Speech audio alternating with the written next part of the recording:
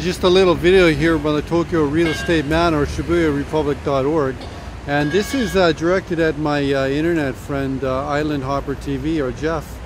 Okay, and the other day when we met up in Shibuya the other day, Jeff, you were referring, at least in the chat before, the day before we met, about smart cities and their use of canals and river spaces. And this is a really neat rebuild they're doing just on the very edge of Shibuya. Now, if you didn't know Shibuya, what the name technically means is like, how would you say that? I think it kind of means like, translate directly as a cool valley. And what Shibuya originally was a river valley. So on the one side, you have Aobadai, which is like the Aobadai Plateau right on this side right here. And on the other side, you have Aoyama. And then both of them come down into Shibuya, which was a little river valley.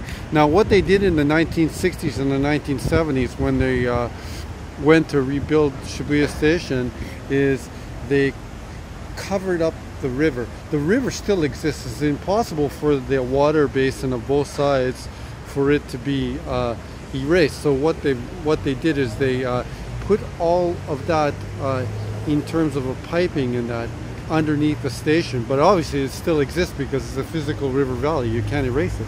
And you can see it over here. The water right there is running at a faster rate there because there's a river underneath there. Now, what they're doing here in this redevelopment model is they're trying to create a little park space here beside the edge of the river, right in the middle of Shibuya. And from what I've understanding, looking at some of the pictures I've seen near the station, they want to make this into a nice little promenade place that you can walk along. And I guess they're going to probably have all kinds of high-end retail and restaurants all along there.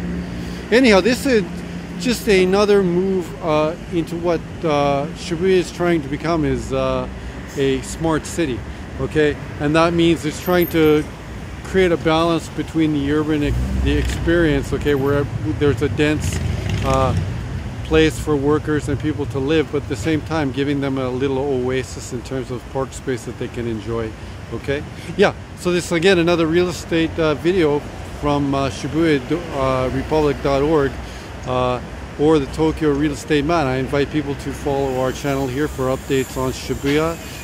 You can also follow our Instagram, Shibuya Republic. Always look for the Volkswagen van, where we sell computers or lights or all kinds of inexpensive Shibuya fashion. Okay, again, Tokyo Real Estate Man signing out here from Shibuya.